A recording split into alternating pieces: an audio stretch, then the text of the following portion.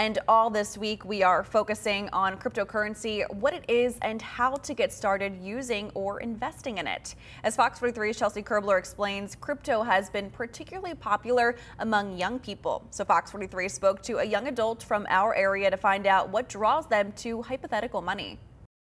So there are a couple reasons why I got into cryptocurrency. Hunter Dillman is 22 years old. He's an accounting student at Millersville University who invests in 4 cryptocurrencies: Dogecoin, Bitcoin, Ethereum, and Ripple. Dillman also thinks that the reason cryptocurrency is so popular among young people is because, in his opinion, it's much easier to understand.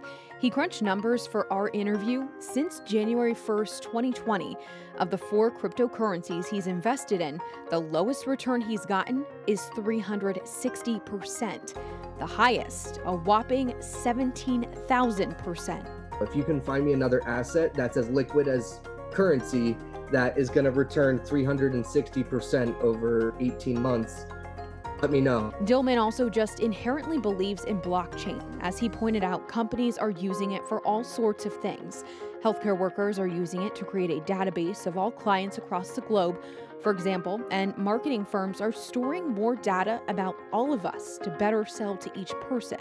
Dillman also thinks that investing in cryptocurrency is just as important as investing in stocks. In terms of when to do it, as soon as possible. The train has left the station, but you are not too late to hop on. Chelsea Kerbler, Fox 43 News. Tomorrow on Fox 43, hear from another young investor about the risks you need to be aware of. And be sure to check out our full report on fox43.com.